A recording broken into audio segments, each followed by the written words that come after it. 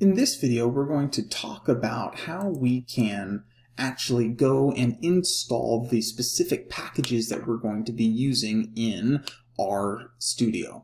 Okay, so RStudio is basically going to be where we see all of the output from the different analyses that we are doing, but we are going to use kind of a drop-down menu system to facilitate this class.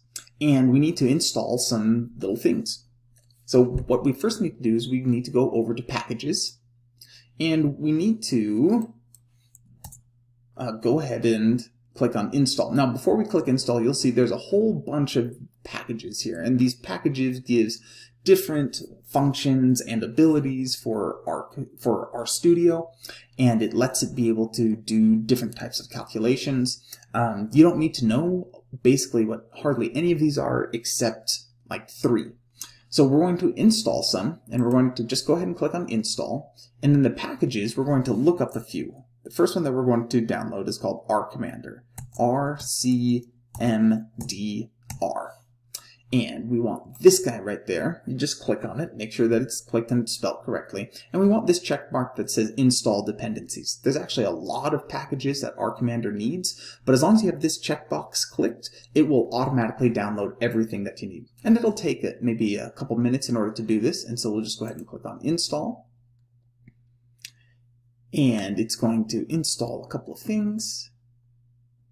And you'll see a whole bunch of text that are kind of popped up. And I already had a bunch of the background stuff that I needed, but it might take a whole bunch of lines for you to install that thing. Okay, so once you get that installed, then we can go click on Install once again. And here we can type in, it's a specific plugin. And I'm going to go slow on how I type this so that you can get it. So it's Rcmdr, and then plugin, let's get this out of the way, plugin, dot, and we're going to do teach stat, and we'll click on this guy. That's the one that we want.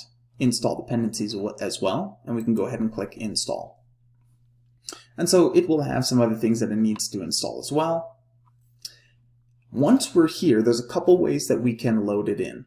One way is we can just type in RStudio. We can just type in library and then Rcmdr, and we can just click on the teach stat, and we could hit enter, and that would load in our teach stat Rcmdr package that we need. Or if we go to packages and we click right here, we can type Rcmdr, and where it says this plugin, the plugin for teaching the statistical methods, we can just click on this little box right there.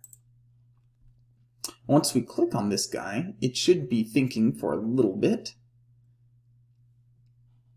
and it should pop up a pop-up window.